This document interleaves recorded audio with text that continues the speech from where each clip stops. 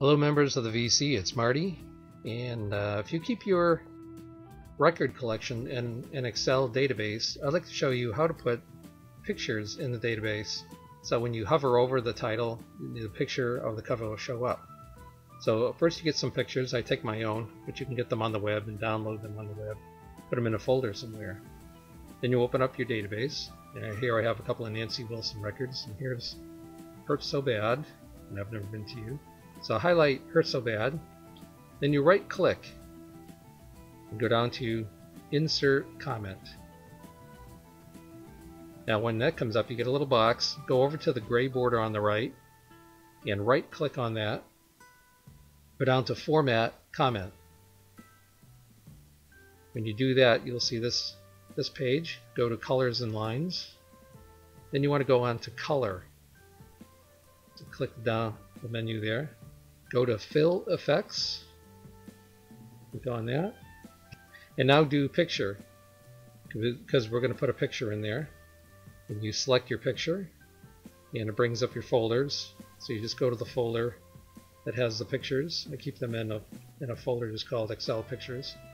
I click on Nancy Wilson 2, which is Hurt So Bad. I'm going to move this over a little bit here.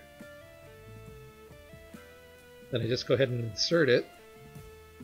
I click OK, then I click OK again. And now it's a little squashed, so I just use the handlebars here. Pull them down, kind of square it out a little bit. When I got it the way I want it, I just click out of the picture. This. And you see I have a little red marker in the upper right hand corner. If I hover over Hurt So Bad now, I get the picture of the album. Pretty nice. Now let's try I've Never Been to Me. You highlight it, right click, go down to Insert Comment, go over to the right hand side, right click, hit Format Comment. It's already on Colors and Lines, so we'll go right to Color, go down to Fill Effects, up to Picture to put a picture in, and then we select the picture. It'll be at the same folder because I've already used it just recently. Move this over. Now we do Nancy Wilson 1, which is I've Never Been to Me. Insert it. Say OK. Say OK again. Use the handlebars to square it out a little bit so it looks like a square album cover. You can make it as large as you want.